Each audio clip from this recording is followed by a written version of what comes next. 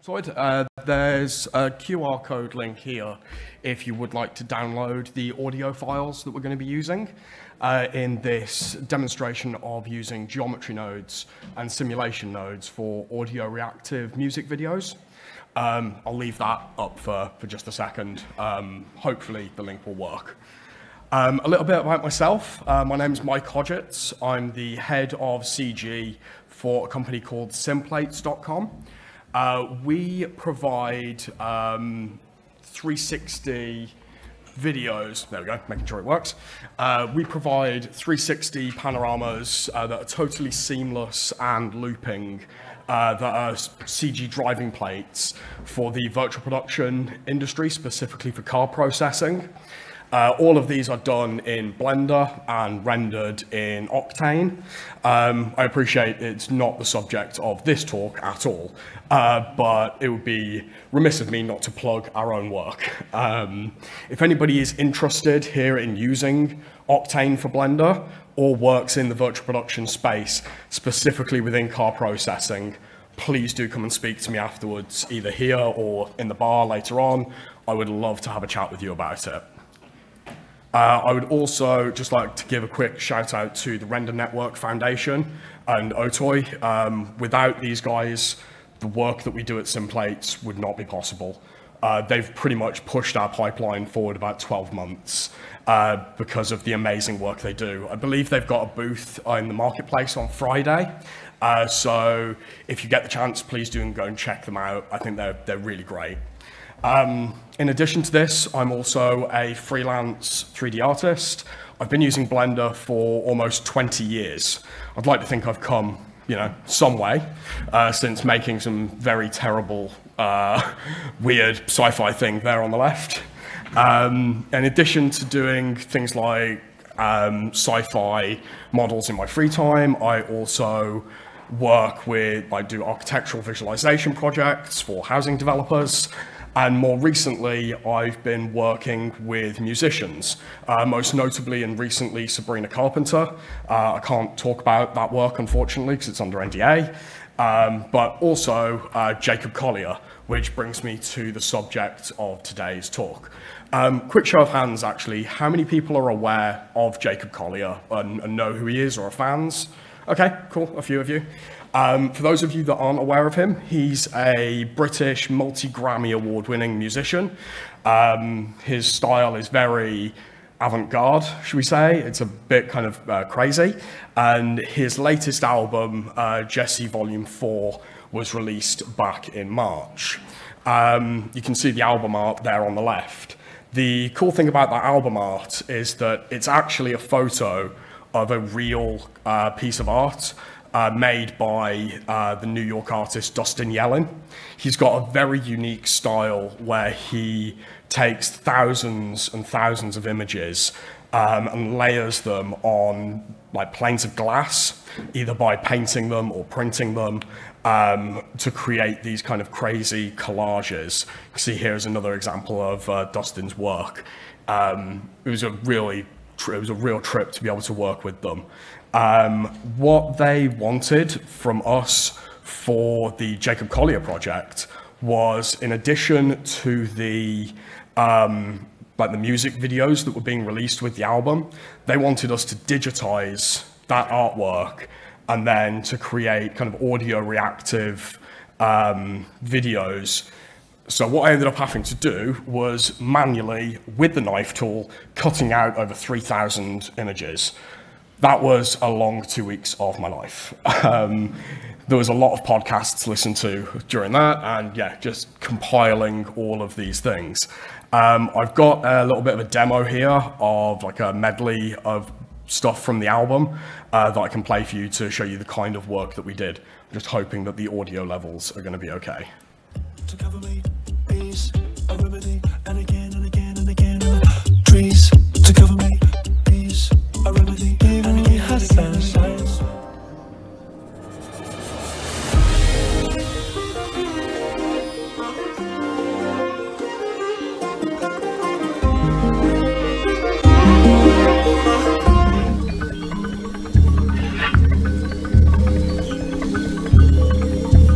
I just want your body, babe.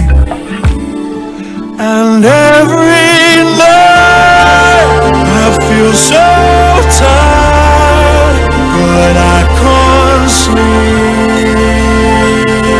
But I just might be, so now feel free. Tell me what's next, will it go right? If I turn left, if I'm really taking flight, can we cop a little jet? There's so much I wanna see and so much I'm gonna get. Gotta keep my stride with the pepped up step. I'ma be just fine, you can make that bet. Everything's on time, cause it's all concept. Live a carefree life, ain't got one regret. So yeah, there's a little selection there of the work. Thank you. The full videos are available on Jacob's YouTube channel. And so what I'd like to do today is to create an audio visualizer completely from scratch, utilizing a number of the concepts that I've demonstrated there. I've actually got... There we go. I've got this video that I put together as a demonstration ahead of this conference. The music for this was put together and arranged and mixed and recorded by a very good friend of mine, Greg Roberts, who specifically recorded this audio specifically for Blender Conference. So I'm just going to play this, and this is what we're going to be creating live in a moment. If it will play.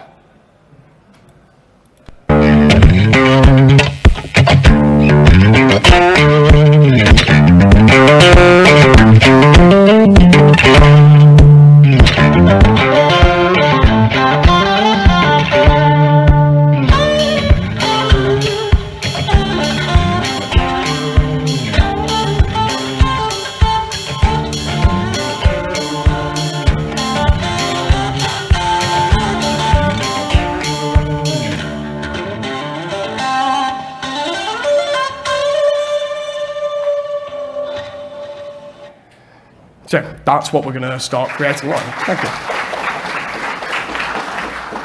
Well, hopefully by the end of this, you'll all know how to make that, and you can give yourselves a round of applause. So I'm going to jump over to Blender. I've got a brand new scene. I'm using 4.2, and I'm actually not going to delete the default cube. I'm just going to delete the light, though. I'm going to go into front view, Control, Alt, 0. Ah, of course it's not doing that. Hang on. Yeah. The HDMI seems to be not... There we go. Okay. Start new file. Okay, so new file, there we go. I'm not going to delete the default cube. I am going to delete the light though. I'm just going to Control Alt 0 to create my camera view in front view. And the default cube is what we're going to use as the canvas for creating our visualizer. You could use whatever shape you wanted. You could use a sphere. You could use a Suzanne head. You could do it whatever you wanted. I'm going to go into edit mode though and scale this up twice on the x-axis just to give me a bit more room to work with. Let's go over to geometry nodes, add a new geometry node setup, and this is where we're going to start building things out. Let's turn off my overlays and my widgets and my toolbar. So what we're going to do is start by turning this mesh into a volume. So we're going to go mesh to volume, and then we're going to distribute some points inside that volume. We're not going to work with instances here. I'm just going to render these directly as points, but of course you could do an instance on points node later on and put instances onto them, which is how we did things like the Jacob Collier work. I'm not going to leave this as random. I'm actually going to go with a grid layout. I think it's just going to look a little better. And for our spacing, this is where we can start creating the density of our visualizer. So what I'm actually going to do is use a switch so that I can basically have like a preview and a render density. And if I use the is viewport node, I've basically now got a switch where the true value is going to be my density in my viewport, and the false is going to be the density in render. So I'm going to go with 0.01 and 0.05 for the render for the moment. We could parameterize these. We might need to change them later. I'm also going to do the same thing for the point radius. So I can duplicate these Hook this up to our radius, and I'm going to go with a viewport density of 0.01, in fact, 0.02, and a false, so render value of 0.01. So now we've got our points started. I'm going to Control-J, add these into a frame. We'll call it points. I'm just going to try and keep things nice and organized.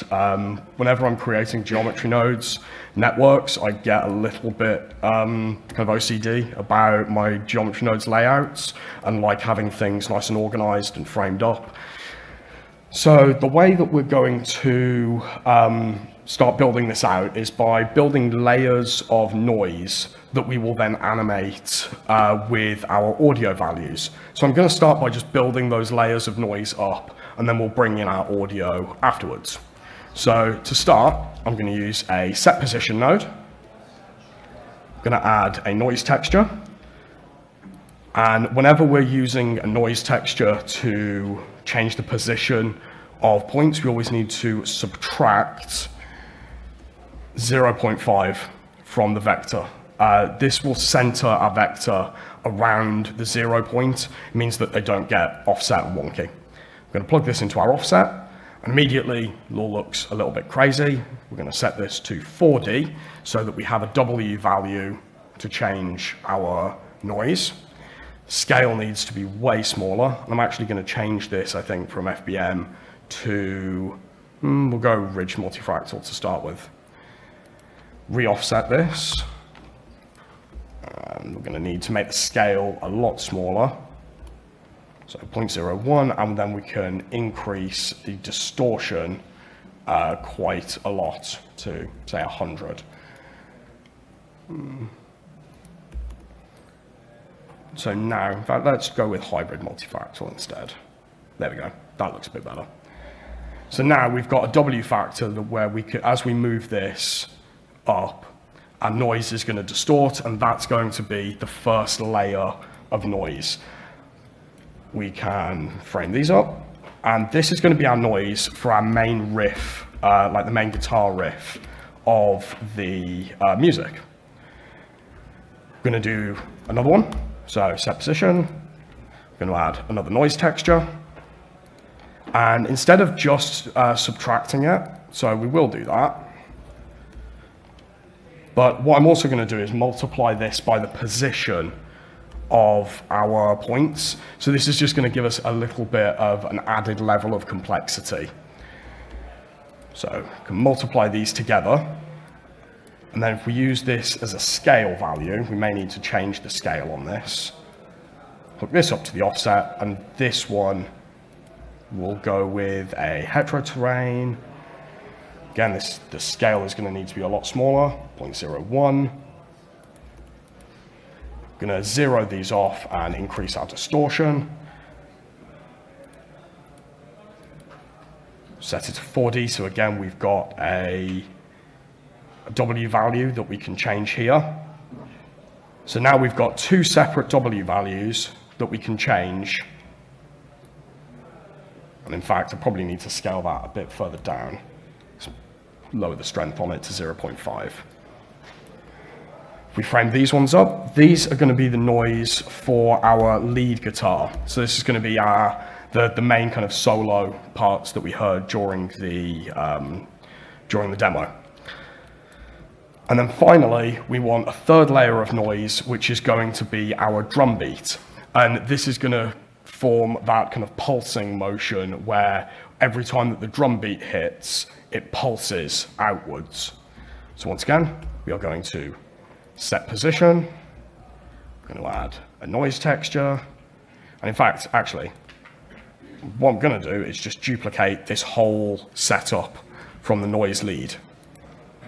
And we can rename this to noise drum. Hook these up. And now this scale value here, let's change this one to, let's change this again. So we had a hybrid multifractal, a heteroterrain, and we'll go with a ridged multifractal for this one. So now as we scale this in the negative direction, we're kind of pulsing this outwards. And again, we've got a seed value that we can change here. Set these back to 0, so that when we add our drums in, it's going to push the scale in the negative direction. Excuse me. Before we start adding our audio, let's set up some materials and the colors for our visualizer. So I'm going to add a set material node. I'll split my window and get a shader editor, add a new material, and I'm just going to call it emission. We can get rid of our principal BSDF because we don't need it. We're just going to use an emission shader. Hook that up. And instead of controlling the color and the strength inside our shaders, I want to use attributes from geometry nodes that I can then deal with the color and the strength procedurally inside the geometry nodes network. So let's just turn the strength on our world down to 0. We can come into Eevee. Make sure we're using our scene world. We can set the material in our geometry nodes. I'm also actually, before I set up those attributes, I'm going to just go to the compositor, use nodes, and I'm going to add a glare node, just so we're going to get a little bit of bloom. Set these to 0.75. With a size of, I don't know, 5 maybe. Make sure we enable our compositor in our viewport shading. 5 is way too strong. Yeah, 4, that'll do. Let's go back to our shader, and as I said, instead of controlling the color and the strength from our shader editor, we're going to use attributes inside our geometry nodes. So all I'm going to do is add an attribute node. We'll call this first one color. We can duplicate it, and we'll call this one strength. Hook these up, and of course everything goes black because these do not currently exist as attributes. That's okay, we can now create those. So store named attribute, let's get 2 of them. First one is going to be called color, and it's going to be a color on the point domain. And then the next one will be strength, which turns out I can't spell. There we go. So now we can control our color and our strength directly inside of geometry nodes. For our color, I want these to have that kind of rainbow effect where it's going through all the colors of the color spectrum. So I'm going to use a color ramp. And the way that I'm going to set this up is by using the noise factor right at the beginning from our riff. So if I store an attribute here, we'll call this noise, and we'll hook up the factor to here. We can then use this attribute later on for our materials. So we're going to get a named attribute, get our noise. And by hooking this into the color ramp, and then the color into the color, we now have colors that are going to work depending on our noise. So as I change the W value of our noise, those colors are going to follow along with it. Don't just want to set it as these kind of blue and greens though. I want a kind of a rainbow effect. And there's a really easy way to do that with the color ramp. If you just change the color mode to HSV and change it to far, and what we can do is that will literally go around the entire color wheel. So I can set the first flag to a hue of 0 and a saturation and value of 1, and the second flag to a hue and saturation of 1. And now we're going to have a color ramp that is going across the entire color spectrum. For our strength, as we saw in the demo video, we wanted different colors to have different strengths, and for those to be able to change dynamically based on our audio. Well, we've already got our noise attribute So what I can do is say that when that noise is equal to a certain value, we can use that as a switch to change the strength of our emission. So if I plug these into my switch, we'll say that true, we'll say 2, and a false of 0.1. We may need to change these later as we start playing these live for audio. And now our epsilon becomes the range of our color ramp that we're going to see. So as I scroll this up, you know, we're going to see a lot more of it. So if I set it to 0.1, we're getting that kind of just that yellow and red area at the back. As I scroll this up, we're now going to be able to change the illuminated color of our visualizer. And this is a value that we will plug in to our audio buffer shortly to be able to control that based on the drum beat. Let's frame these up. And we'll call these materials. So now we've got our buffer, well, we've got our visualizer set up. We actually now need to start bringing in our audio and dealing with the audio reactivity part. So the first thing that I need to do is to bring my audio actually into Blender. So I'm going to change this to the video sequencer, Shift A, and add sound. And if I go to my audio tracks folder, this is the folder that was downloadable earlier. And in it, you'll see we have 4 different audio files. We have the drums, the lead guitar, and the riff that are all separated from each other. And then we have the mix master, which is the main master track of our audio. So this is the audio that we can load in to our video sequencer. So we'll add the sound strip, and it's obviously far too big for our timeline. So let's check under our time source here, we can see that it's ending at 881. So let's change our frames. And I'm just gonna lower this volume because I don't know how loud this is gonna be. Far too loud, my apologies. 0.1. That's still too loud. There we go. So we've now got our audio loaded into our video sequencer. The next thing that's really important anytime that you are dealing with audio in Blender is to change your playback from play every frame to sync to audio. Because otherwise what you're going to see in the viewport is not going to be the same, or it's not going to be the same as when you render, because it's going to try and play every single frame. So you need to make sure that you set this to sync to audio.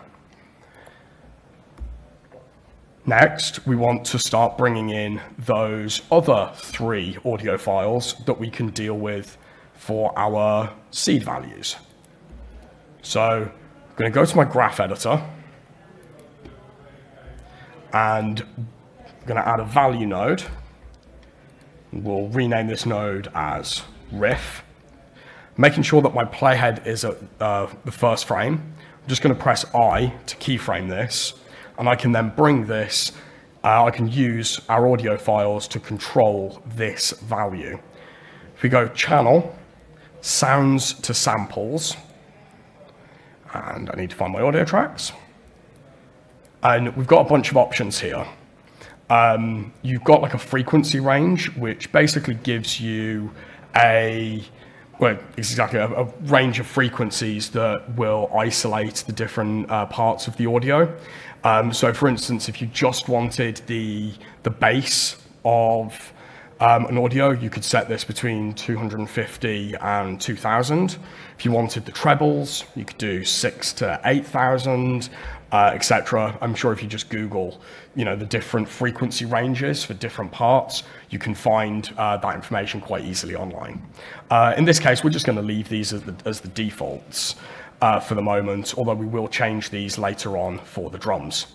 We're going to select our riff, sounds to samples, and we now have a kind of an F-curve inside of our graph editor that is representative of the volume, basically, of our audio file. We could, if we wanted to, go samples to keys and actually turn these into actual keyframe data that we could manipulate in other ways. We could change them, move them around, add modifiers to them. I'm going to undo that. I'm just going to leave them as the default samples for the moment. And you can see as I start scrolling through my timeline, that riff value here is now changing. However, I don't just want to plug this directly into the W value, because otherwise it's just going to kind of oscillate back and forth like this and give this kind of weird, like jaggedy jumping motion, which is not what I want. I want these to accumulate over time. Before anybody might ask at some point later, on the sounds to samples, there is an accumulate option here. However, I found that this produces kind of a bit more like jaggedy results. It doesn't necessarily like smooth that curve out. And so what I'm going to do instead is actually build my own accumulated node for my sound buffer using simulation nodes. So that's where our audio buffer is going to come in. So off of our riff, I'm going to add a reroute node. Control G to put it into its own node group. Get rid of that, and let's rename our inputs. Our first input is going to be our audio, and our output for the first one is going to be accumulated. Let's add a simulation zone. And for anybody who's unsure or unaware of exactly what simulation zones do, they basically allow you to track data over time. That's the simplest explanation of it. And obviously you can use that to create very complex physics simulations or, you know, crazy kind of traffic simulations. All we're going to be doing is using it to track our audio data. We're just creating a data buffer, basically. To do this, we're going to need something to store our data on. So I'm going to add a point, and I'm just going to add a single point. I'm not using this point to like instance or render in any way. I'm just using it as a container for our data. I'm also going to need to split my window here and get the spreadsheets as well. Make a bit more room here. To get the audio in, to get the information out of our points, out of our data container, and then into something that we can use in our main setup, what we're going to do is just sample the index. We can leave the index at 0 because there's only one point, so it's an index of 0 anyway. And what we're going to sample is a named attribute. We're going to call this accumulated, and then hook it up to our output. And obviously, we don't have an accumulated attribute yet, so we need to store one. So, store named attribute. Apologies if I'm going a bit too fast for everybody, by the way, that's following along. I'm just trying to make sure that we get through it on time. I'm going to copy and paste the name into my attribute. And all I need to do is to take my audio and add the accumulated attribute to it on every frame. So that on the first frame, we don't have anything that's, like the accumulated attribute is at 0 because it doesn't exist. So it's just going to store the audio. On the second frame, it's going to update with the audio from the previous frame and the audio from the second frame, and so on and so forth. So now, we have an accumulated output, and I'm going to run this through a multiply node so that we've got like a scalar value so we can control the strength. And I'm going to set this to, say, 0.2. And now if I plug this into my W for my audio, as I play this through,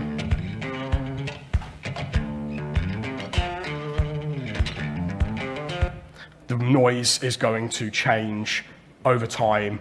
And as you may have noticed at the start, when that riff slowed down and there was a noticeable break in the audio, the visualizer stops moving.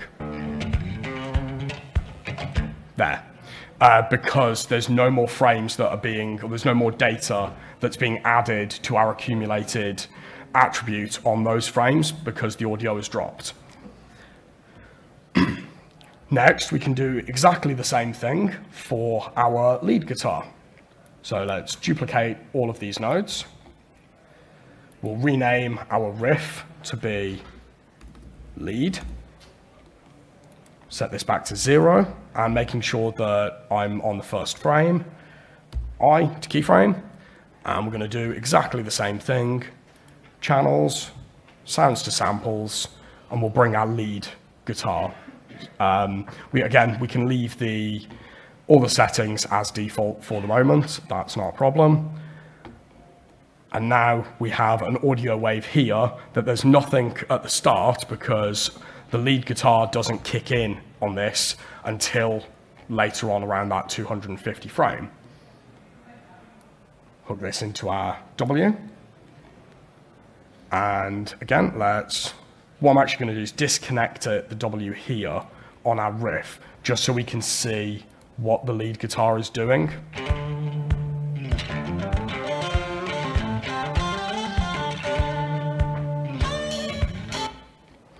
So our lead guitar is now controlling the noise of this.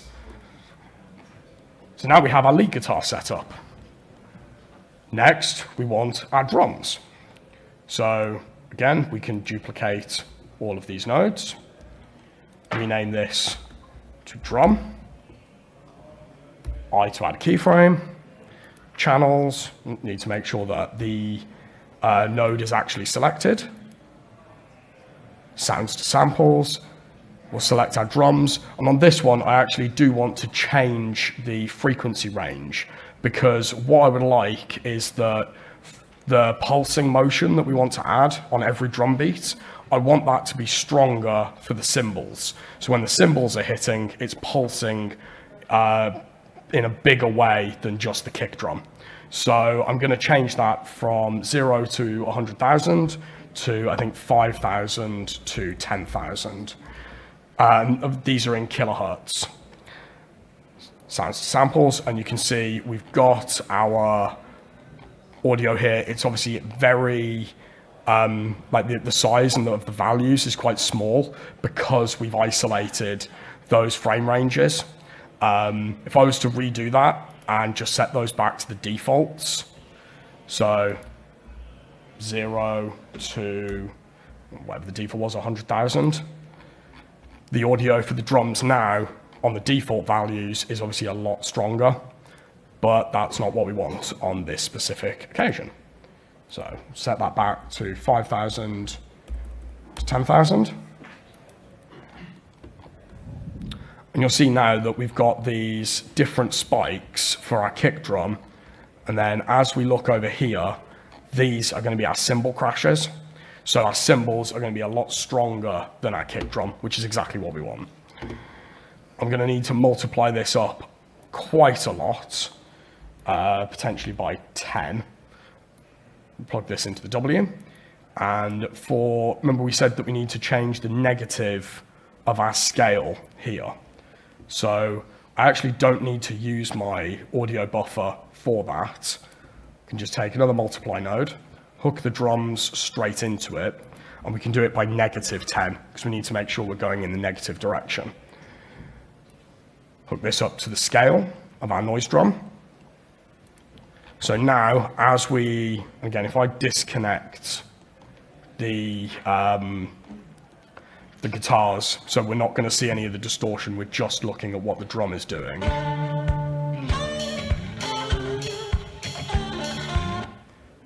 So that's becoming a lot stronger compared to just where it's pulsing on the kick drum. So now if we hook all these back up together,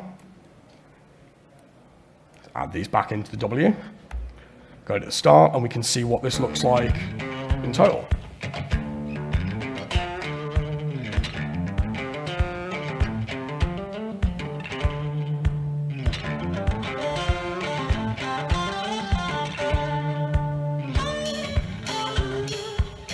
So yeah, it's looking pretty decent. Oh, thank you.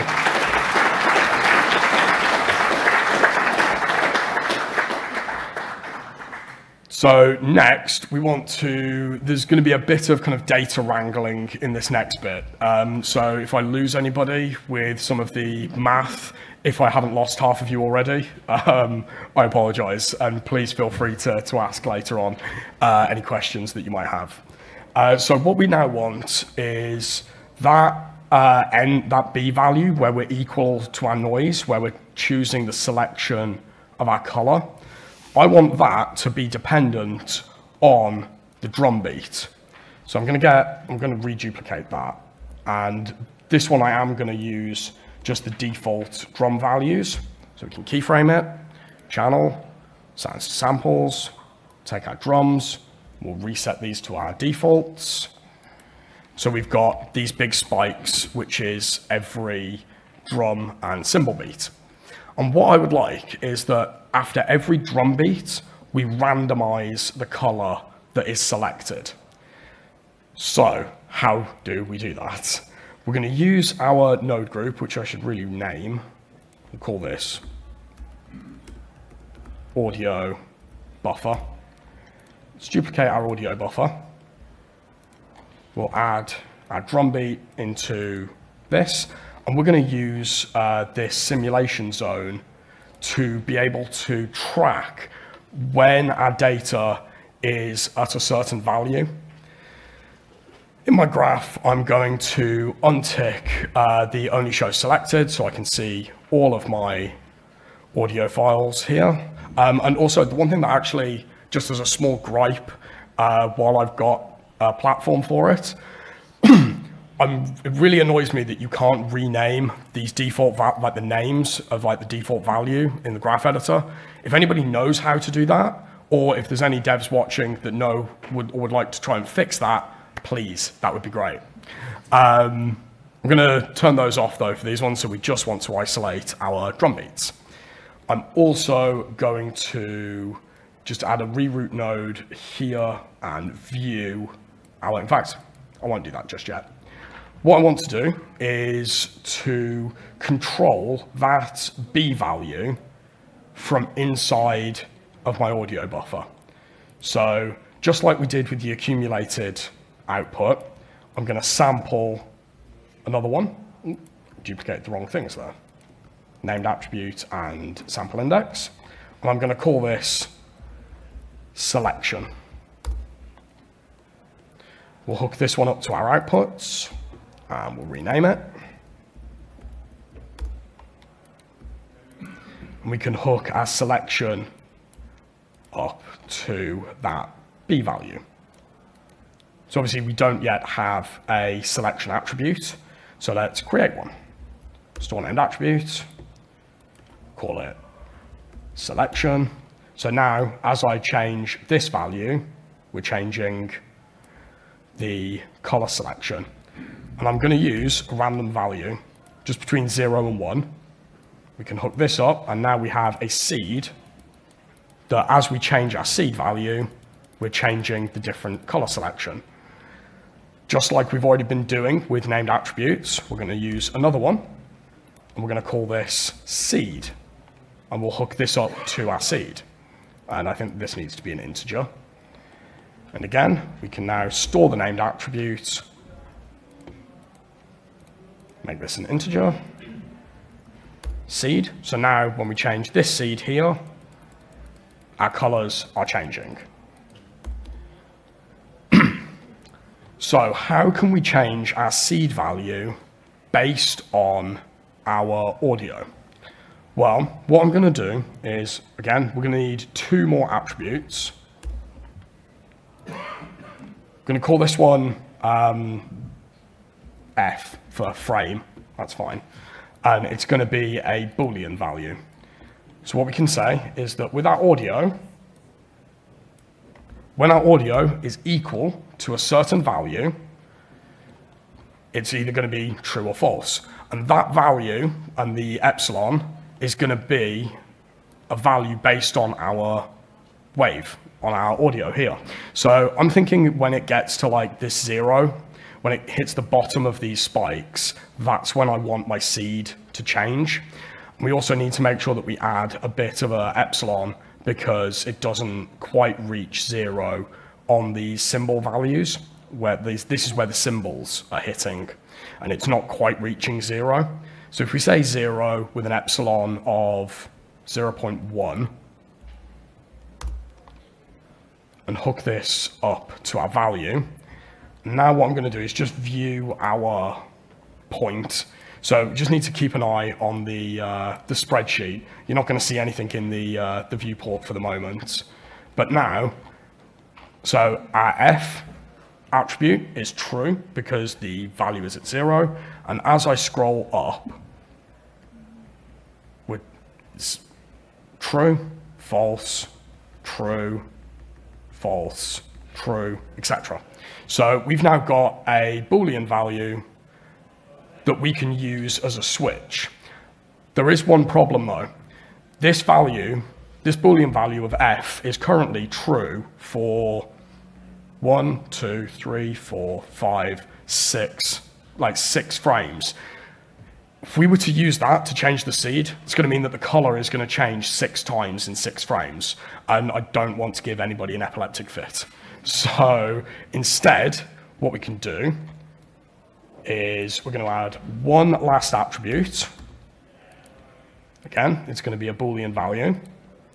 And it's going to be f minus 1. And the value is just going to be f. So every time, delete that, select the correct one. There we go. So now, when I go back to the start, f is true and f minus 1 is false. On the second frame, f is false, but f minus 1 is now true because this is now the value of what f was on the previous frame.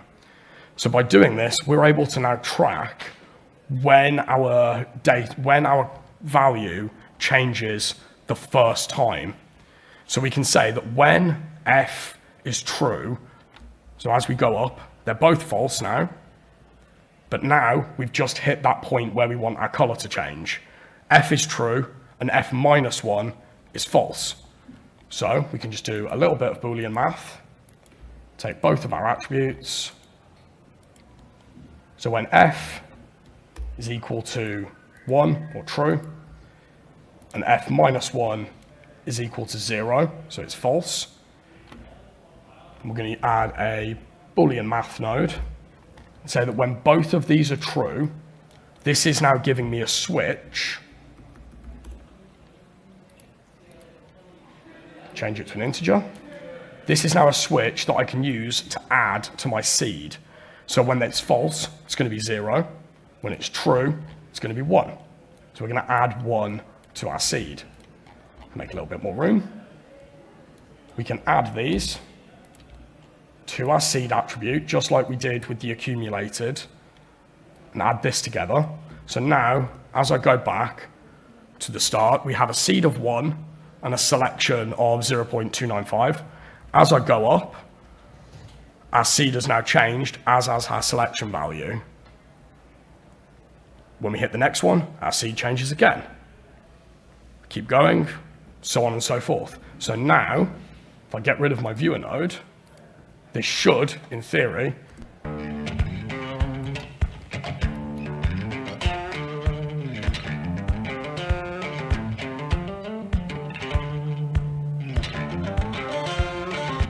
means that our color is also changing. And that's pretty much it. I mean, the thing here is this is a relatively simple example. To be honest, it's only a couple of different noise textures. You know, you could make these as complex as you wanted. You could add more noise textures. You could do lots of different things with it. I've got a couple of different examples here of, if I don't save that, because I don't need to, it'll be fine. Demo plane is this one. So I've got another example. Ooh, that was way too loud.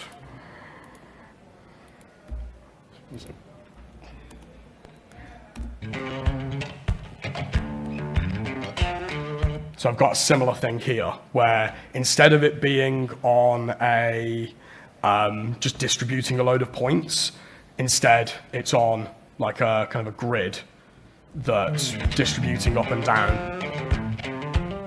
And it's exactly the same concept. And it's a lot of these things that we used for the Jacob Collier project, where we separated that head into different colored collections.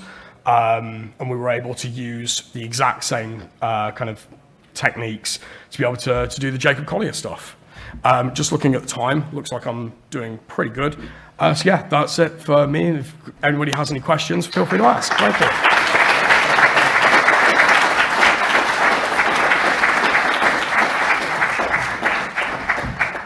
Does anybody have any questions? Yep. Is it possible to do it with live audio? Pardon, sorry? Is it possible to do it with live audio as well in Blender? The answer to that is I'm not sure, to be perfectly honest. I'm sure it probably is, but you need to get some way of bringing the audio directly in to Blender. I'm not sure how you do that. But I mean, all of this is based on kind of on keyframes, basically, on a value that's being tracked from like a sound wave.